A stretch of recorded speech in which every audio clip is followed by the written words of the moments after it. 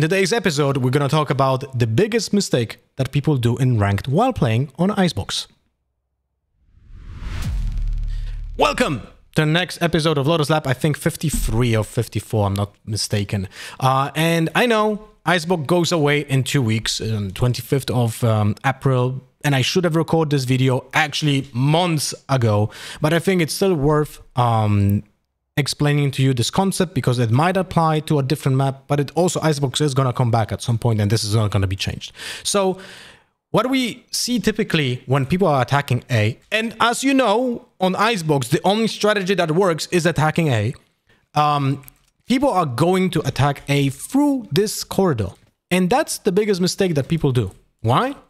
Because once you are going into this corridor, you expose yourself for no reason to an attack.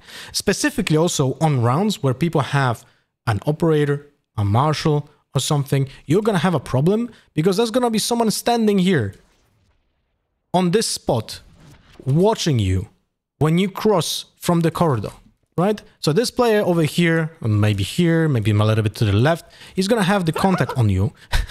And because of that, he's gonna have a chance at killing you.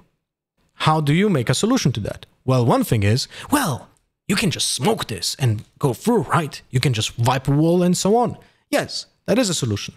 But for that, you actually need to use utility, which is not necessary. Because the simplest thing that you can do is you can just go belt and jump down at the bottom. The only reason for going into this corridor would be to go silently. But if you go silently, even if you hug the wall over here, you will be visible. Your arm will be visible. So if someone is standing properly on Jenny, he will still see you. Maybe he will not shoot you, but he will be alerted.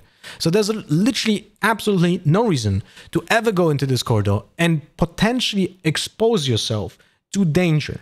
And unfortunately in ranked, you will see a lot of free kills happening in this area. Also remember that if someone is playing a Sova, a Viper, a Raze, or any damaging utility agent in the game, they can just throw anything over here and just give you chip damage for no reason.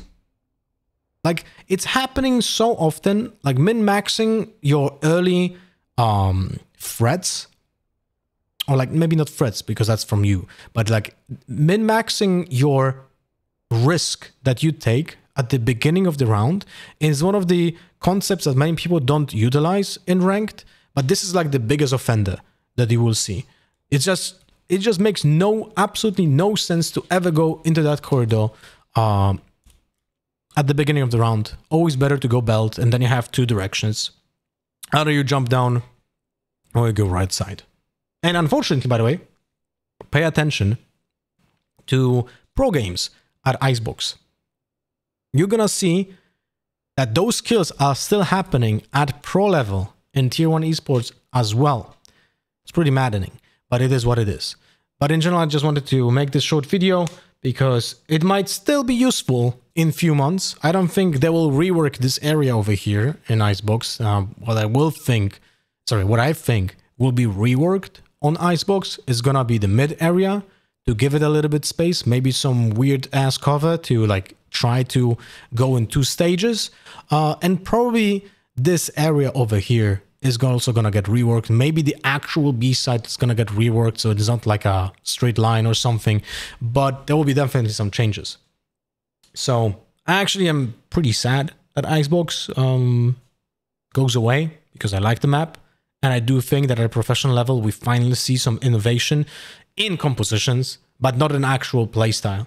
Because we don't see still enough pressure being done towards mid, even when people are playing 2 controllers. It's actually so maddening that even though you see Viper and a Harbor or Viper and Omen being used in compositions, you will never see a Harbor utility being used on mid because it's always a Viper orb, which has much more value, by the way, on sites because of the potential decay and actual pressure being done by that smoke, not like a normal smoke that doesn't really do anything.